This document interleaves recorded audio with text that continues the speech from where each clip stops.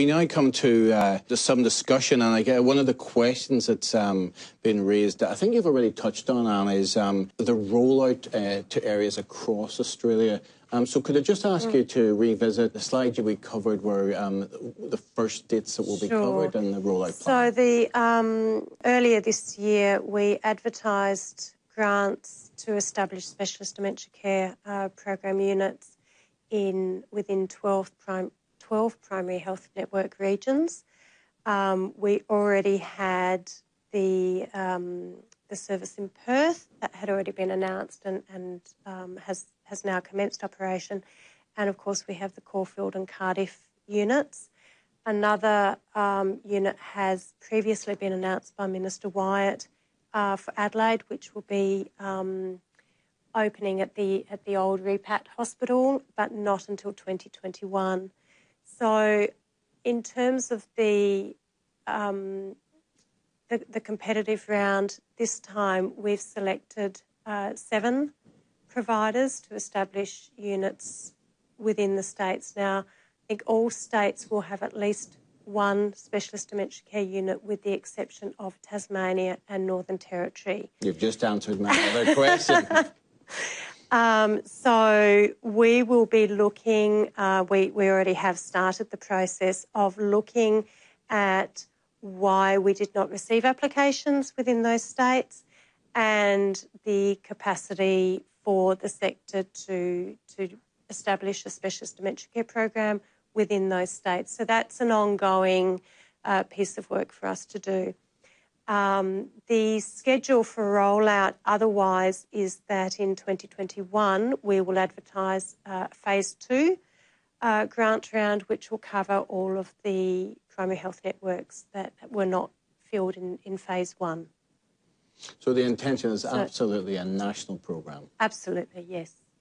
Steve, you touched on the client who was ineligible, that he'd had surgery, if I picked up right. Can you maybe mention the impact at some times of general anaesthetics on people's cognition? Because delirium can, as I understand it, be caused sometimes by GAAs? Yes, certainly people who are cognitively vulnerable, who already have a diagnosis of dementia, for example, general anaesthetics can make things much worse.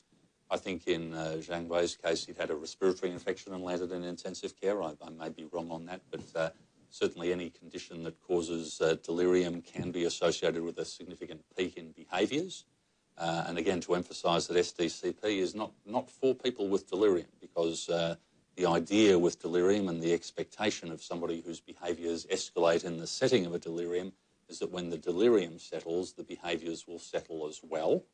So it underlines my point about 2 weeks of problem behaviour. Even if that behaviour is very severe and there's a clear diagnosis of dementia, if it's a short history, the priority is to exclude a delirium and to manage that. Once the delirium is managed, we'd expect that the behaviours would settle as well. Currently, about 15% of cases that DSA see have delirium as a contributing factor to the behaviours. Suhail's asked, is there an age criteria, Anne, for the program? Eligibility? No, there's not.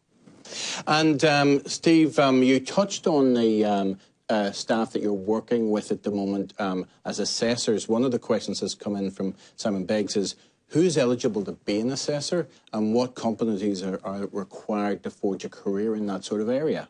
Oh, well, look for the employment section on the DSA website, I think, is the first point to emphasise.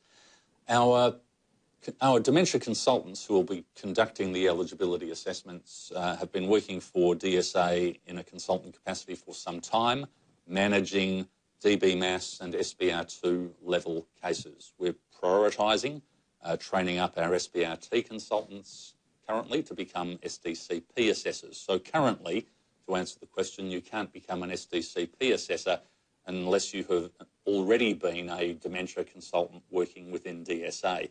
That may change again as the program evolves and matures and more units come online, because strictly the skills and competencies required of an assessor might be somewhat different to a dementia consultant whose brief is to go and manage the behaviours. The assessment skill set is complementary, but there's not a complete overlap.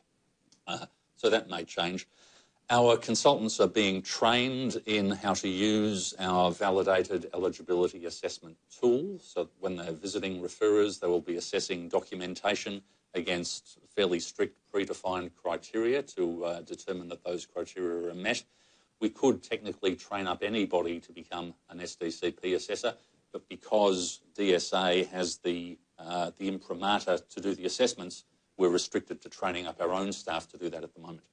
And it's tempting not to answer some of these questions myself, but obviously we have an accreditation of consultants who work within the DSA programme, and it's worth letting people know that there were pilots with Blue Care and Catholic Homes as part of extending that out to other providers, and that's something certainly that might over time create pathways. But in terms of professions, what are the professions of the types of consultants that we have? Ooh, you're taxing my memory. Oh. I know we have all of the allied health and nursing professions represented. From memory, and you might correct me on this, Colm, around 50% of our workforce are nursing backgrounds, whether it's aged care nurses or aged psychiatry nurses. The remainder are an assortment of occupational therapists, social workers, we have dietitians, we have physiotherapists on the team, we have psychologists, we've had neuropsychologists in the past. And quite aside from the dementia consultant role, we also have our medical specialists who are primarily geriatricians and old age psychiatrists. And I guess that role of assessor is assigned to the geriatricians and psychiatrists as well, because we have the ultimate oversight of the assessment documentation that's produced to provide that clinical overview and the gold standard of a medical assessment, as I like to put it. Well, and I'm sorry, I sort of made Steve sweat a little bit there, because obviously he will have to go back and face all the professions in the team if he's missed anybody. But I think you did a good job there of covering most of the professions who are in. And you're right, it's over 50% are nurses, but you did well there.